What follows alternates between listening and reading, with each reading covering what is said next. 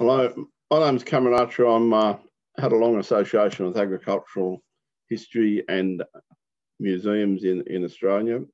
Our system in Australia is somewhat different from other countries. We're I term a settler society, so we've got two waves of habitation across our landscape: our Indigenous era and our European era. So I need to talk, when I address this theme, to talk about both of those eras. I'm now mainly involved in incorporating or supporting learning about agriculture in Australian schools as chair of the Primary Industries Education Foundation. So my focus in this address will be in the context of the theme, but also in the context of school student learning. The idea of a settler society is probably very different from European context of agricultural history and environmental history, because Aboriginal people were living across this land for 40 to 60,000 years before Europeans invaded for permanent settlement in 1788 at Sydney. So there's now a great emphasis on better understanding Aboriginal history, Aboriginal land management, especially in the context of environmental history and the Australian bushland. As you would have seen on your televisions, the Australian bush is extremely volatile in hot, dry weather and burns with the eucalypt trees and whatever incessantly in hot summers, sometimes more than others. And climate change is impacting on that. The other issue which has come to fore has been the recent publication of a book called Dark Emu, Black Seeds, which is a really important book, which written by a fellow called Bruce Pascoe.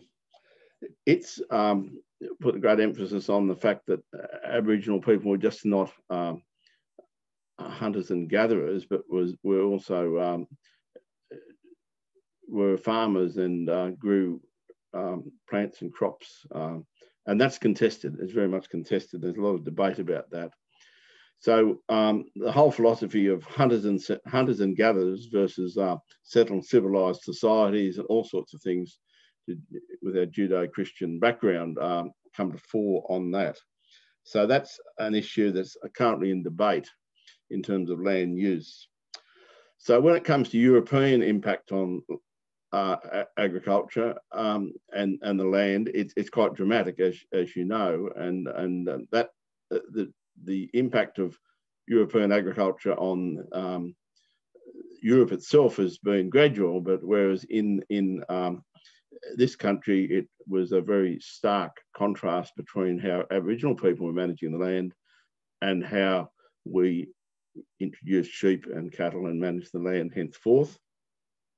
And then we had the impact of industrial revolution, ploughing, growing crops, lots of soil erosion and land degradation, and agricultural science has now spent a lot of effort in terms of addressing those issues. How well that's articulated in agricultural museums in this country, or any museum in this country, is the issue. It's probably not articulated at all, apart from the issues that have happened as distinct from the solutions to them. And I guess that's where I'm fairly passionate about what we can do in schools about communicating the operation of modern agriculture and food production to students through the school curriculum. What I see in agricultural museums in this country, and there's no specific agricultural museum as such. There's a lot of rural museums that are largely agriculture, but they're usually just reflect the district and the equipment and things that are in the district, of a very narrow time span of how things operated, often more nostalgic rather than interpretive. So we don't have the sort of great organisations like I've seen in Europe and the UK, and also know of in America, where there's greater interpretation of agriculture in a museum context. So we've got a long way to go, but we've also got a lot of challenges, and I think those challenges are just not owned by us, because I think we don't really talk about how modern agriculture works and how we've progressed with science, how we've been able to how we made a lot of mistakes with agricultural chemicals in the mid-20th century, and how we still are using agricultural chemicals extensively to produce the food that we eat, and how there's been so much research on integrated pest management and other ways of overcoming some of the issues that created by monocultures, especially genetic modification, etc.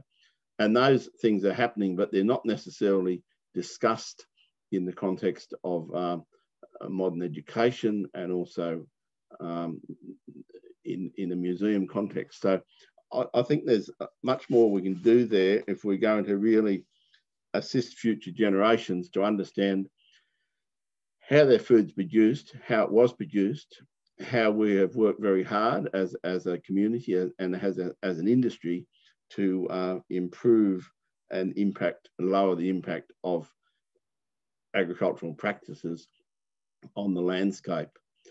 One of the things I see happening with the concepts of sustainability is that there seems to be an underlying feeling at times is that you can produce food and fibre without having any impact on the environment, and there's this ideal that there's no impact of undertaking these practices.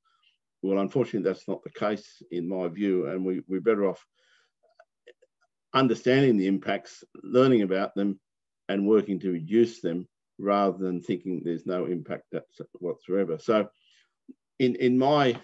where my thoughts are is to do with environmental history, to do with agricultural history, and how we can better communicate what's happening in the real world to the community and also school students into the future. And I believe agricultural museums, as they're set up in other countries and hopefully sooner or later in this country, have a major role to play, particularly with schools.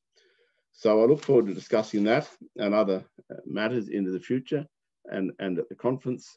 I haven't talked too much about climate change. I think that's worked over pretty well, and we have to deal with that in terms of how we farm into the future. So I look forward to our discussions henceforth. Thank you.